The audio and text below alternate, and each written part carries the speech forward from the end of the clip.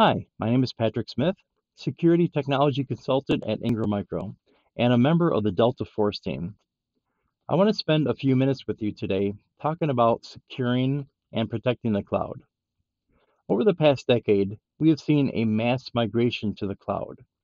Now, years ago, servers, endpoints, applications, users, and most importantly, data would typically reside within the four walls of an organization. Now, from a security standpoint, an IT administrator had pretty good visibility into these on premise resources, and the use of an enterprise class firewall did a pretty good job in keeping the bad guys out. Now, fast forward to today, many of these resources now are found outside these perimeter walls. Servers can now be provisioned in the cloud. Users and their endpoints can now connect from their homes, a coffee shop, or wherever work from anywhere happens to be. Applications can now be hosted in the cloud via SaaS or software as a service. And the company's most important asset, their data, can now reside in any number of these resources. While these cloud transformations can certainly offer many benefits, they can also introduce some security vulnerabilities.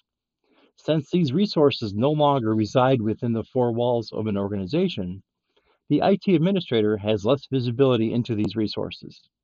And with less visibility, there is less control. Now, let me repeat that. With less visibility, you have less control. A CASB, or Cloud Access Security Broker, is a security solution that could give visibility back to the IT administrator. Visibility into what devices are connecting to your corporate assets. Visibility into what cloud applications your users are using.